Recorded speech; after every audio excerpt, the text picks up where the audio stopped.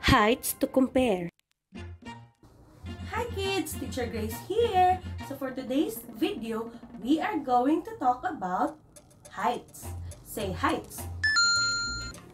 Okay, when you say heights, it is the measurement from base to top of an object or from head to foot of a standing person. Now have a look at these two young children behind me, the girl and the boy. So which do you think is tall and which one is short? Right! The girl is short and the boy is tall. Say tall, short.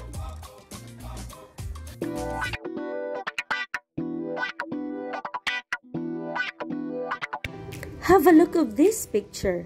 Trees differ in height. This one is tall and this one is short. How about the tower? Which one is tall? Which one is short?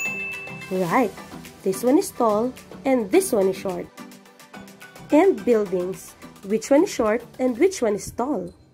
Right, this one is tall and this one is short. Tallest and shortest. Wow, trees full of fruits. Trees differ in height. Coconut tree is the tallest and apple tree is the shortest. Look at the children. This is Ben. This is Emily. And this one is Alex. Who is the tallest and who is the shortest? Point to the tallest child. Right. And point to the smallest child. Correct! Wow! Look at this picture. These are the zoo animals. Say giraffe, ostrich, and monkey. Now, which one is the tallest? Encircle it. Very good. Which one is the shortest? Box it.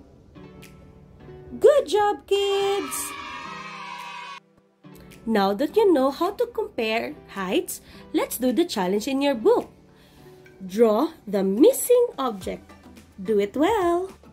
Remember, we can compare persons, animals, and objects by their heights. Some are tall, others are short.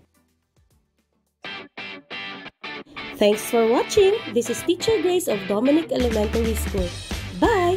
Have a nice day!